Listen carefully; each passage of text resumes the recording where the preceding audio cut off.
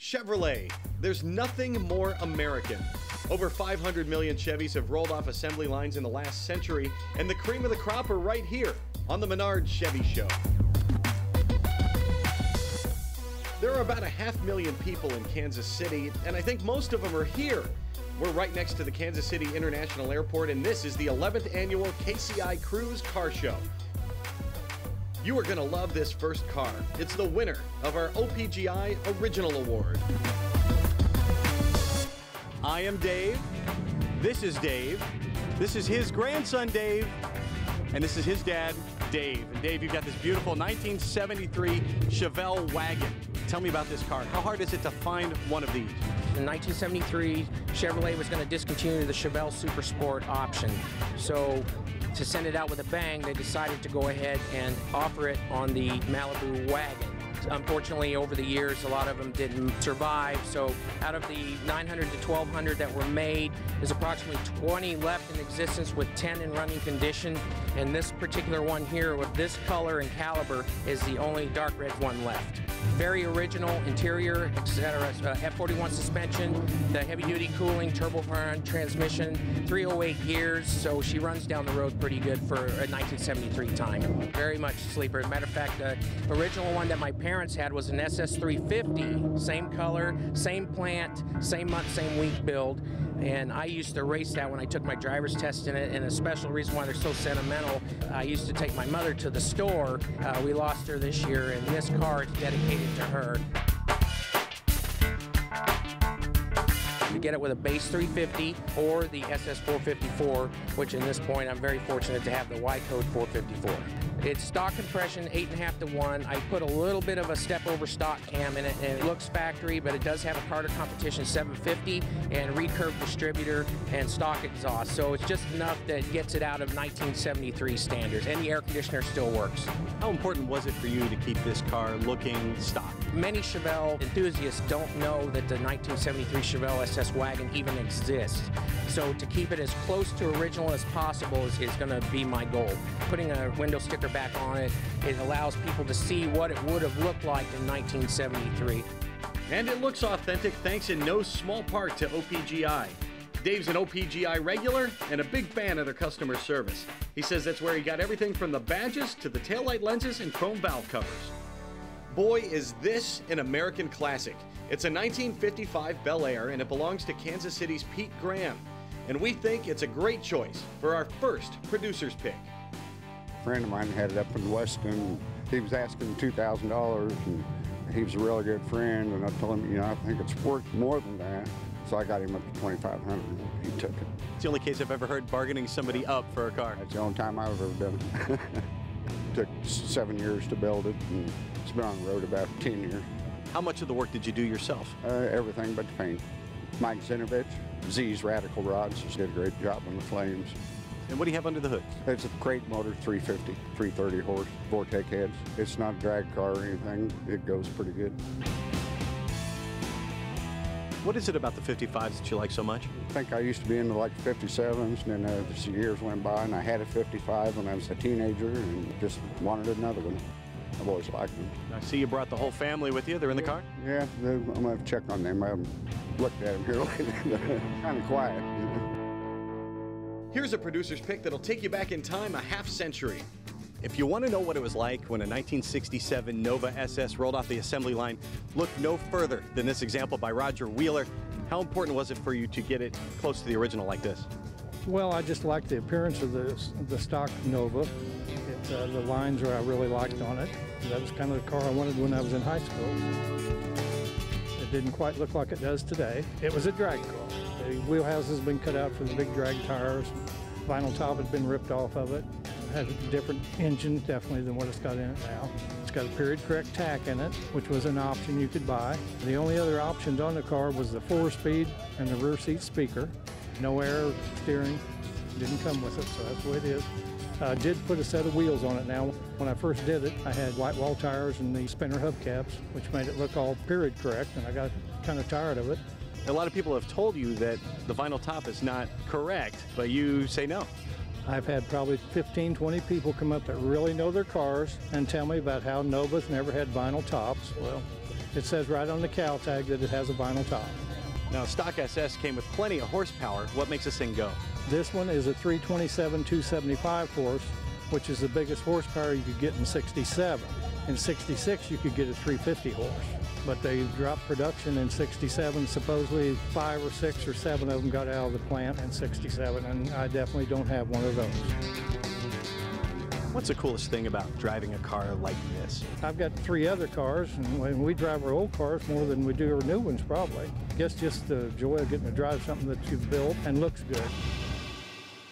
This is a 1965 Chevy C10 pickup, but I'm in the back seat. That's a hard thing to find. We'll tell you more about it when we come back to the Menards Chevy Show in Kansas City.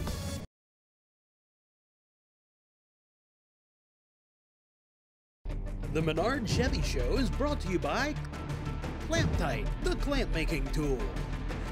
DJS Fabrications, the best mobile car dolly built today. Custom Auto Sound, the originator of classic car OEM fit radio since 1977. And by Dustless Blasting, it's the future of surface preparation. Welcome back to Kansas City. This next machine is brought to you by Zing Tea, and it is naturally cool. The Chevy Suburban is the longest running model of any vehicle made in the United States, and George Austin has a fabulous 1953. George, where did you find this vehicle? Down by California, Missouri, in Manhattan storage locker for 12 years, and I tracked him down and bought it from him. What is it about the 1953 that strikes your fancy? I've always liked the grills in the 53 Chevrolets and the body lines all together.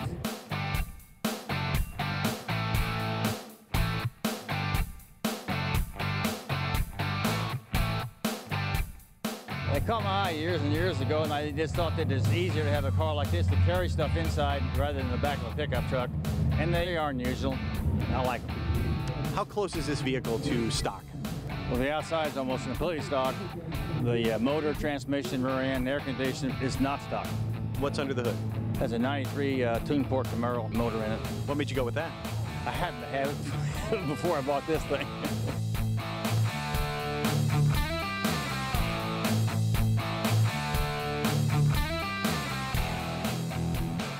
The interior is spectacular.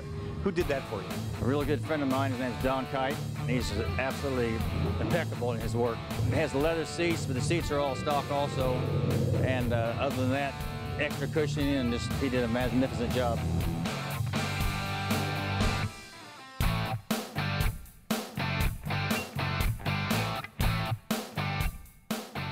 How much do you drive it? Quite a bit. Started on in 2010 and finished about 3 years later. It's got like almost 14,000 miles on now.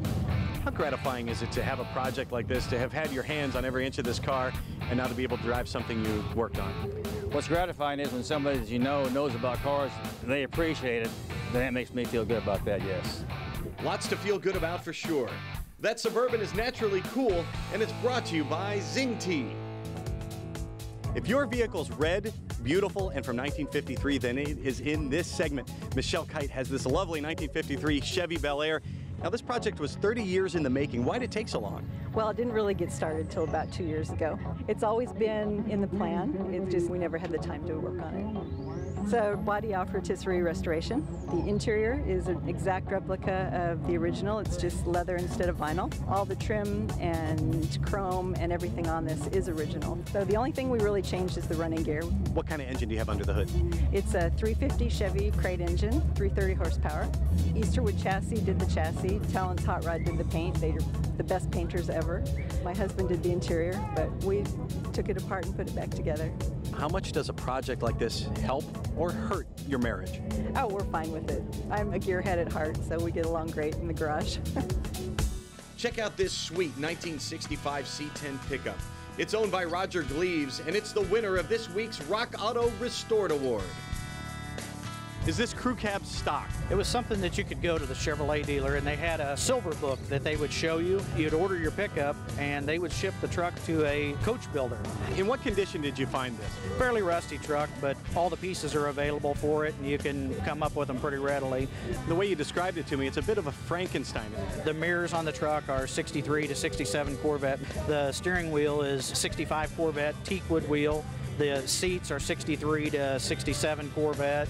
A lot of GM could have happened things from the time period that the truck was built. What parts was it important to keep stock? I wanted it a lower stance, you know, just wanted to kind of do a street ride, but I wanted it to look stock from the outside. What do you have under the hood? It's a GM Performance Parts LSX 454 with a GM Performance Parts 4L80E transmission and their wiring harness and computer for it, and it does a very good job with it.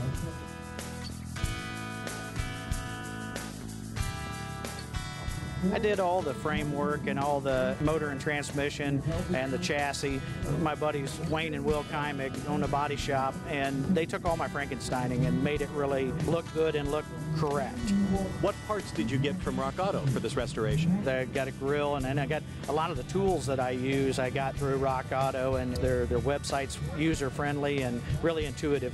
What makes you decide, okay, I'm finished? There's only two places that you're going to end up when you run out of money, or it's shiny and done. The wood in the bed, it's a bit of a tribute, isn't it? Yeah. My dad was a woodworker, and he didn't understand the car hobby. They were transportation to him. He helped me lay out how the wood would go in the bed. He didn't live to see the finished product, but on sunny days like this, he gets to look down and see it. We know he'd be very proud. That's Roger Gleaves, winner of the Rock Auto Restored Award. It's almost too much to see. Great-looking cars in every direction here at KCI, including Jim Parkinson's 67 Camaro RS SS 350. More great hardware from the Menards Chevy Show coming up next.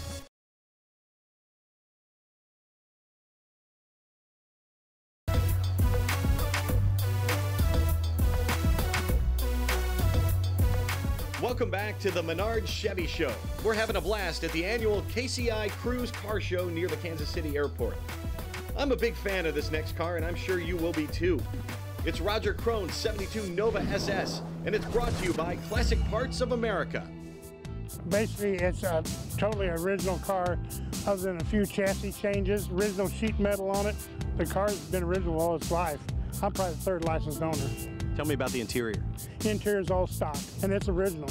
Vinyl top on the car is original. How do you keep a car like this in such good shape? That car's never been in the rain. You always keep it wiped down, stuff, just unconsciously after a while.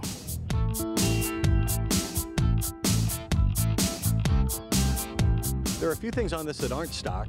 The motor is a 350 cubic inch with dart heads on it, polished and ported. It's balanced. It's got MSD suspension on it, big tube headers on it. It's got a 12-bolt rear end with 355 gears in it. It's got a 350 turbo with a stall converter in it, and it's got street light wheels on it with BF Goodrich tires. Other than that, it's all original body. Never been dented, wrecked, nothing. The paint job on this looks brand new, but it's been a while since it's been painted, right? 30 years. And it's a pretty special looking paint. Tell me about that. Glass route paint. It's a German paint, actually, when they've done the paint job on it. It's called Sequoia Green. Actually an original Chevy color. Yep.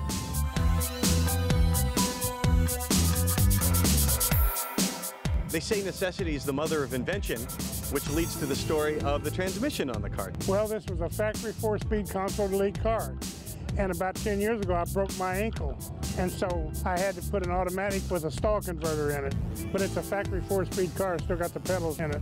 I've had it back a couple times, but put the automatic back, just put a 4-speed back in it, and bell housing, clutch, and 4-speed again. Most folks we talk to put a new engine in a car, they go for the bigger motor. You kind of went the other direction. Why is that? The motor I did have in a small block, it made 650 horse with a 250 horse nitrous on it. So I took all that out as I got older, didn't want all that. So I put a nice 4 1/4 horse small block in it. It's drivable, it's easy to go anywhere in it, doesn't eat you up. What a great car. Brought to you by Classic Parts of America. Here's another great one, a 1967 Corvette. It belongs to Kansas City's Doug Sears, and it's our next producer's pick. How hard is it to find a body in that good a condition from that year? It's difficult because this is a 50-year-old car. Everything you see has been hit somewhere in its lifetime. But, you know, even when we bought this car, we didn't know till we took the paint off of it, and it was no hit. We were pleasantly surprised, to say the least. Just tell me what you have under the hood. It's an LS7 with a trimming 5-speed behind it. It's got a SR3 Motorsports tube frame, and it's got Dana 36 rear end under it. Runs and drives good. The interior is mainly reproduction. It's all Alnox stuff, carpet, door panels, seats. So we were going for the stock look with modern stuff underneath. We put the wheels on it just to give it a little flash, but the rest of it needed to stay original. There's so much going on in the Corvette world today with restamping blocks and stuff. I just wanted to get away from that. I just wanted something unique, and this with the LS7, I believe I got that. The 63 to 67, I think, is the best looking years. I think it's about the most popular years. They're getting more and more expensive, and they're harder to find. Well, I won't tell your brother next to you that you said your era of Corvette's better looking than his. A lot of people disagree with me. You know, a lot of people like the C1s, but, you know, everybody has their preference. You know, he just happens to like C1s better than I do. How gratifying is it to do this much work on a car and end up with something like this? It feels good. You know, when I bought this car, I thought I'd keep it for a couple of years and then sell it, but I don't think so. I think I want to keep it. It's just a lot of fun. The sun is setting here in Kansas City, but we're not done. More of the Menards Chevy Show still to come.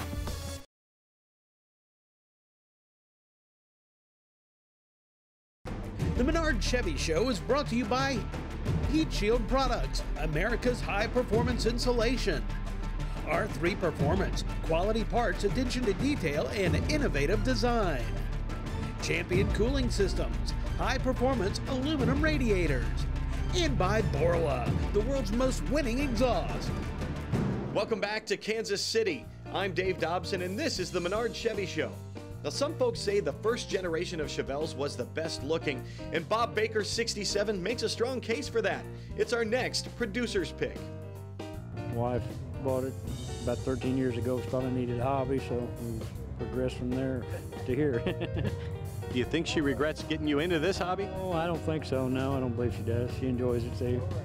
What kind of condition was the car in when you found it? Body-wise, it's pretty good shape, but mechanically it needed quite a bit of work done on it, which luckily I could do myself. So, rebuilt the motor, transmission, rear end, radiator had to be replaced, brakes. And how about the interior? No, it's pretty much stock. It was a pretty nice car cosmetically. This car originally came with a 396, but you've upgraded that a little bit, right? The motor had been changing when I got it. It was actually a 427. The 67 is a car that was near and dear to you. You used to have one when you were younger. Yes, sir. I had one right out of high school. Drove it for a couple of years while my wife and I were dating, and somebody come along and thought it was worth more than I did, so I sold it to them. I've always been kind of a car nut, but just too tight to spend the money to buy one. I guess that's why my wife had to jump in and bail me out. The KCI Cruise Car Show has absolutely blown us away. Joe McBride is KCI's marketing manager, and he's seen the show grow from the beginning. About 11 years ago, we started the KCI Cruise as a community outreach event for the Kansas City International Airport. A number of us guys that work at the airport and concessionaires, airlines, and whatnot are car guys. So we decided, let's just have a car show. What better way than to invite the community up to the airport for a reason different than flying. We've had to move several times because we outgrew the location. So we finally found a great venue. In 2017, we estimate about 1,000 cars, and we're thinking pushing 2,000 this year. We want it to be a charity event giving back to the community, so what we try to do is sweeten the deal by trying to find some great prices that people want to donate money for to try to win.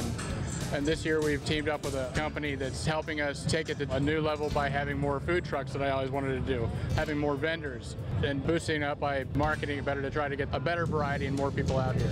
Why should folks bring the family out here to the KCI Cruise? This is a great place to come check out cars because we're not snobs about the vehicles. It's run what you brung. If you like a VW, you like a Chevy Caprice or a Fiat, bring it on out. And that makes it a great mix for a family to check out cars, even if they don't like cars. Tell me about the car you brought here. I have a 1970 Chevrolet Monte Carlo that's basically stock except for some exhaust that makes it sound like the motor has more than it really does. What are the reactions you get from folks who bring their cars out here to show? I've had people come up to me and they say, I came from Jefferson City, Missouri, which is in the middle of the state, so that's about a 3 or 4 hour drive. So the thing that really gets me is people go to a lot of car shows in here in town and they see stuff here that they don't see anywhere else. And it's at the end of the year, it's the best way to crown off the car season here in Kansas City. Time for one last producer's pick, and this one was definitely worth the wait. We love the rarities here at the Menards Chevy Show, and you'd be hard-pressed to find another one of these. It's a 1963 Corvair 95 ramp-side pickup truck. Gary Jones, how hard is it to find one of these? These are a little bit hard to find in that they rusted back in the days. How many of those do you own? I own only one. I do own 23 other Corvairs. I have coupes and convertibles and several turbo cars. I like them because they're simple machines, you can work on them, and there's lots of parts available. They made almost 2 million of these from 1960 through 69s. This truck was only made in 1961, 62, 63, and 64, and I don't know the exact number, but probably less than 15,000. Here in town, I could probably find 12, 15. Not all of them are on the road, but pretty good trucks. What were the other types available? There were ramp sides and load sides. Load side did not have the ramp, so you had to lift your cargo over the side. They were not very desirable.